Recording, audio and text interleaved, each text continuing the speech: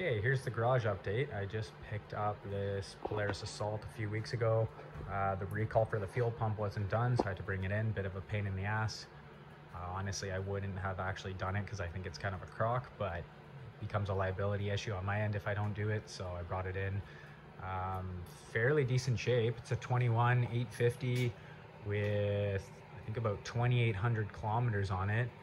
And I just did the chain case fluid, tightened the chain, doing a few other things. Now if you come around to this side, the Jackshaft bearing, I cleaned it out because it was completely, I guess like the grease was completely burnt up to the point where there was metal shavings in there, and this is a common failure on these sleds. So yeah, I'm gonna have to dig into that one. I've been doing a lot of research on this exact issue, and it seems to be fairly common with 2021s.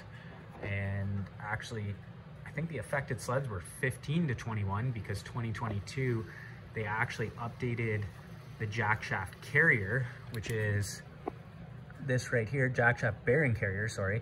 They updated it to a new style because the inside ridge here, you can't see until I pull the bearing, but the inside ridge that surrounds the outer housing of the bearing actually has like a lip to it, so that doesn't evenly transfer, I guess, the torque. That's the best way to put it. Like, will not transfer evenly across that bearing, and it'll cause pressure, heat, can cause it to crack, and then essentially it'll just blow out. And yeah, your secondary clutch is gonna fly around, everything's gonna get destroyed, your tunnel, your heat exchanger. So I'm gonna have to replace the bearing. I was gonna repack it and then realize that's kind of stupid, so I'm gonna get the updated carrier. I spoke with Polaris. They're kind of limited on what they'll tell you. It should be a recall, really, but they consider it a pro tip, which is the bottom of the list, as I'm told. So it's just basically like a recommendation to a dealer mechanic on what to do with this situation. And what they're saying is replace this carrier and put a new bearing in.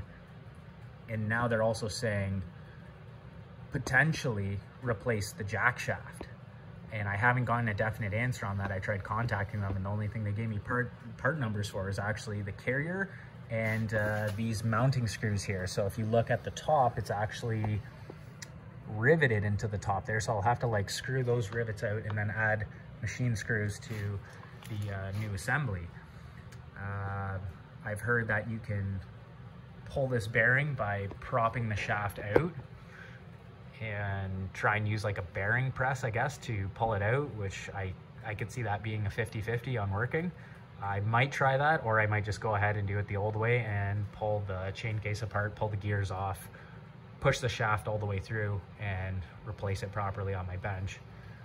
Now I do deal with bearings a lot at work, and I'm fairly familiar with this kind of stuff, so it shouldn't be too bad, but it is a pain in the ass when, honestly, this should have been covered from Polaris. This is like one of those things that, yeah, it's high failure rate from what I've heard. I've talked to a lot of people, and technically kind of dangerous. If that blows, like, you're gonna have your secondary clutch flying around right where your leg is. It can basically shear apart. There's, yeah, a lot of stories and stuff I've heard with people, but I guess until somebody actually gets injured and tries to sue them, they're not gonna make it a recall and just make it a pro tip. So I'm gonna deal with it myself instead of bringing it back to Polaris, spending $1,000 on parts and labor for who knows what kind of work they're gonna do. Not bashing guys, but I just like to do things myself and have it done properly because I know I'm doing it myself. I already spent 2 days dropping the sled off for the fuel pump recall, which is kind of a crock, because really it's, out of how many sleds were recalled, how many were actually affected, right? Like, it's such a limited number. There was like one injury, and you never know with that, right?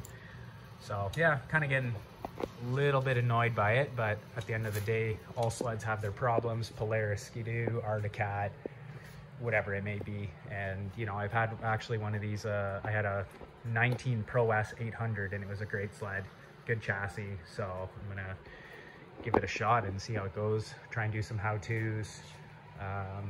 Yeah, it's kind of a low case sled, so it's not gonna need too much, but just maintenance on this end. And then try and upload some other videos. I got a Stanley welded boat here.